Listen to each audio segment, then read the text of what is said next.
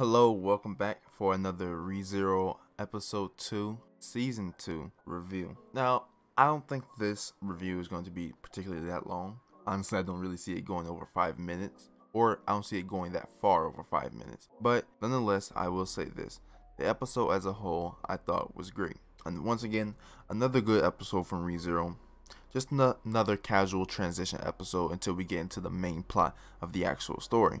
Now, before I get into the chronological order of what happened within the episode, before I watched the episode, I had a stream and we were talking about the episode and a bunch of things within ReZero. And a lot of people were saying that they cut out a lot of things from the web novel, and I understand now, especially from my previous video, that the web novel and the light novel are basically sort of two different things.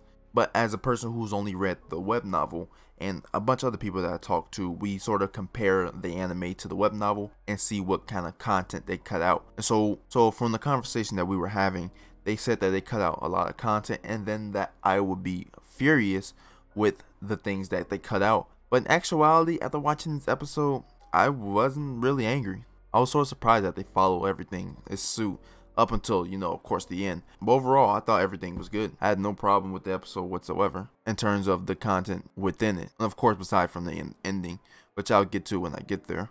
But overall, I don't see why they said I should be angry or furious. I thought everything within the episode was just perfectly fine.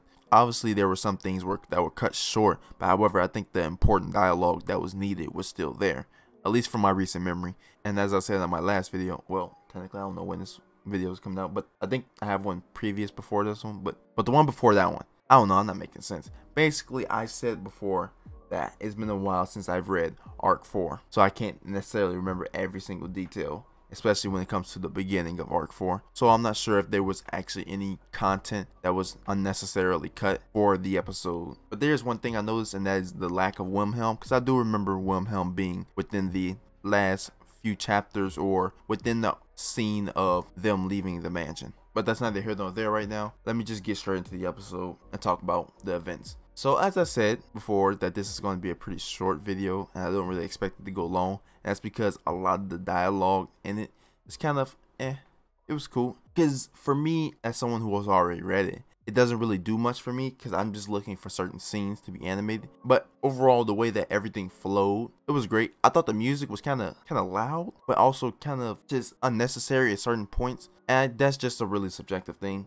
But that's neither here nor there, because I think that's too small of a problem for me to really even go in depth on. And it's so minor. But as of the content we got within the episode, we got to meet Frederica. And once again, I just almost spoiled something.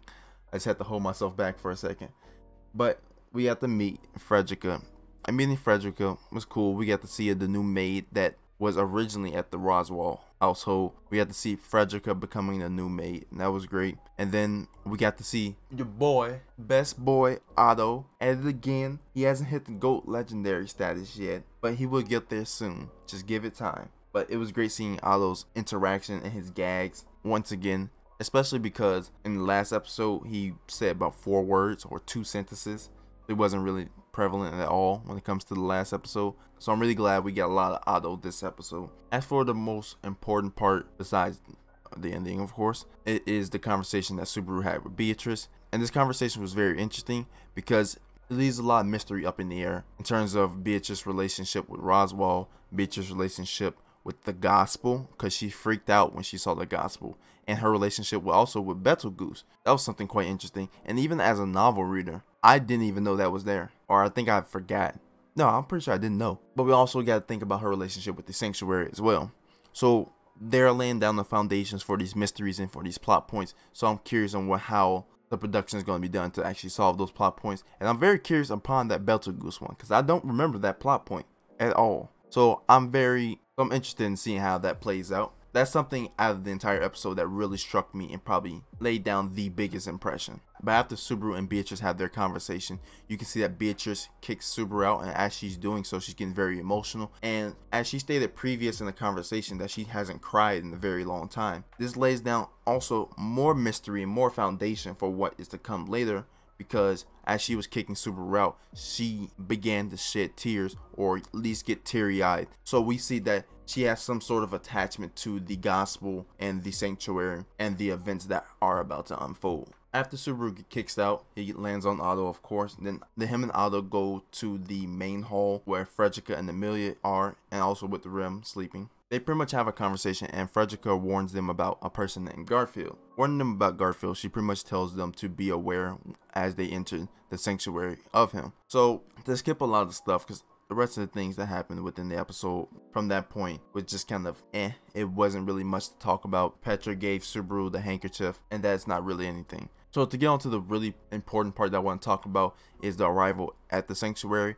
As they were arriving to the sanctuary, Amelia's necklace began to glow. And so Subaru, I guess, he used the rationality of our world to think that it was a bomb. And so therefore he grabbed the necklace and threw it out of the carriage. But as he's grabbed the necklace, a sudden flash of light happens, and now he's just in the forest all alone. He turns around and he sees a girl with elf ears. Assuming that she is a half elf, much like Amelia, or maybe a pure elf, he chased after her, and then he finds himself at this giant structure. He enters the structure, and then he meets the Witch of Greed, Echidna. So my problems, let me just start off with my problems. My problems with this is, of course, the order in which it happened, because this did not happen in this order within the novel. I had speculated that Echidna wouldn't be revealed until the end of episode 3, but it is what it is, because obviously the anime is following the source material of the light novel, and as I was told that the light novel and the web novel vary differently by a great margin. So apparently in the light novel they meet Echidna first. With that bit of information, I don't necessarily see that big of a problem. I don't necessarily like it per se, but I don't see that big of a problem with it. And I do like the bits of foreshadowing. I won't say where, but I will say that everyone who has read the novel, that person that we had saw is not the person that we actually saw, or is the person we're going to see. It was interesting to see that bit of foreshadowing right there.